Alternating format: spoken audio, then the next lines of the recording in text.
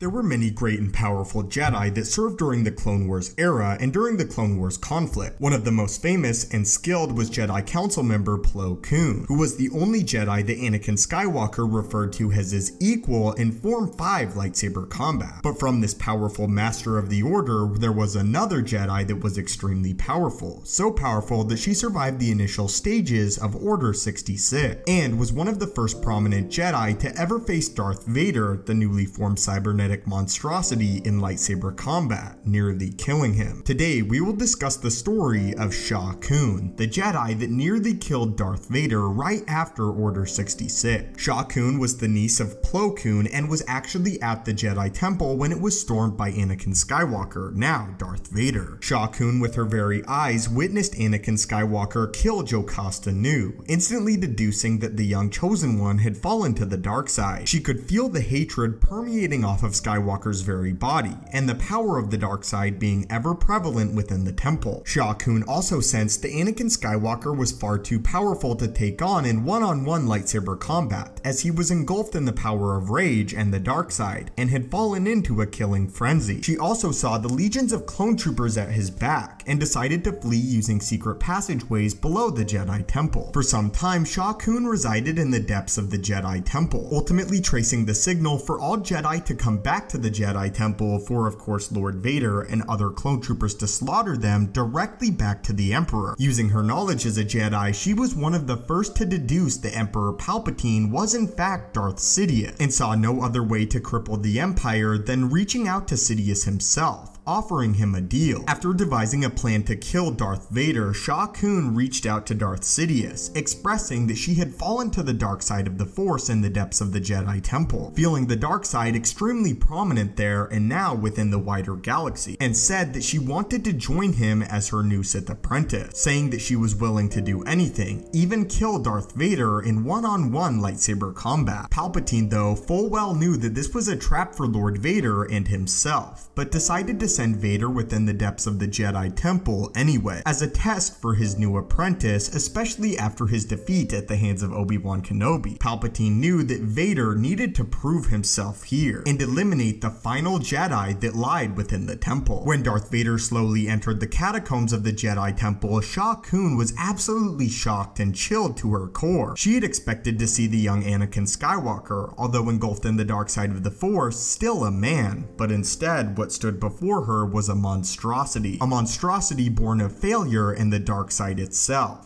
Now, a fully realized Darth Vader. Darth Vader instantly recognized Sha Koon as the Jedi that had reached out to his master, pointing his lightsaber at her and telling her that if she had not fled that day during Order 66, he would have killed her along with her brothers and sisters. Sha Koon, though, also sensed something within Lord Vader, that being something that was not there before. Weakness. She saw that the armor was cumbersome and was not worn by choice. Darth Vader, though, could still sense that he would be more than a match for the young Jedi, which is why he was puzzled why she would call him within the depths of the temple alone. Just then, Sha Koon called out using the Force to a creature known as a Scythen. A Scythen was a zombie-like bat creature that had electromagnetic shock, with Sha Koon telling Darth Vader that the creatures were stupid and easily controlled by the Force, sending the Scythens to attack Lord Vader, and with the electromagnetic pulse, they temporarily shut down his suit. Although the creatures dealt major damage to Vader and his suit, by reaching out with the dark side of the Force, he crushed all of their heads, igniting his lightsaber in a fit of rage, now saying that it was an even battlefield. And despite this, Vader would still prove to the Jedi that he was superior in every way. Using the power of the Force itself, Vader maneuvered his armor, despite his life support system being damaged by the creature. The lightsaber duel was not prolonged, with both combatants using their full force almost immediately. Sha Koon managed to damage Vader's control panel as she swiped him across the chest with her lightsaber. Realizing that Vader's armor was too much for him to wield using the Force and fight with a lightsaber at the same time, he fell back on the dark side. Clenching his fist together, he grabbed Sha Koon's throat with the dark side, pulling her towards his lightsaber and impaling her through the chest. As Sha Koon died, though, she was granted a vision by the Force. She saw the rebellion, Luke Skywalker, and even Darth Vader turning back to the light side, throwing the Emperor down a reactor shaft. and was able to die in peace, to the anger of Darth Vader, who saw no vision, only the Jedi coming to terms with her final moment. Darth Vader then threw Shaq Kun's body aside and exited the Jedi Temple, now victorious, and finally slaying the last Jedi within its depths. But what are your guys' thoughts on this, and how this Jedi Knight nearly killed Darth Vader after Order 66, and how she was lucky enough to fight a Vader who was very unexperienced in his suit? Anyway, my friends, thank you guys so much for watching. May the Force be with you, and have a great day.